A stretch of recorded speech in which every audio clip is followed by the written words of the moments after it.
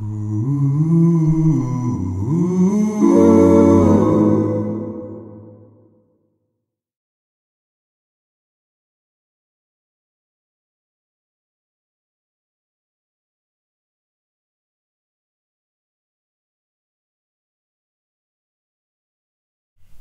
not intolerance, it's my belief. What the fuck?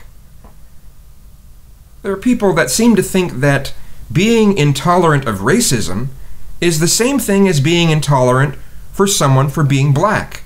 That being intolerant of homophobia is the same thing as being intolerant of someone for being gay. That being intolerant of misogyny is the same thing as being intolerant of women.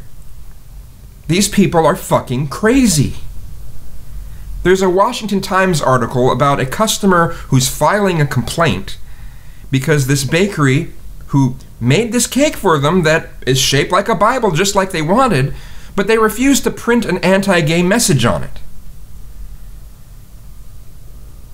And people are making comments on this article saying, well, that's the same thing as the bakery who refused to make a cake for a gay couple. It's like, no, it isn't. That gay couple, they're not asking for someone to print something hateful.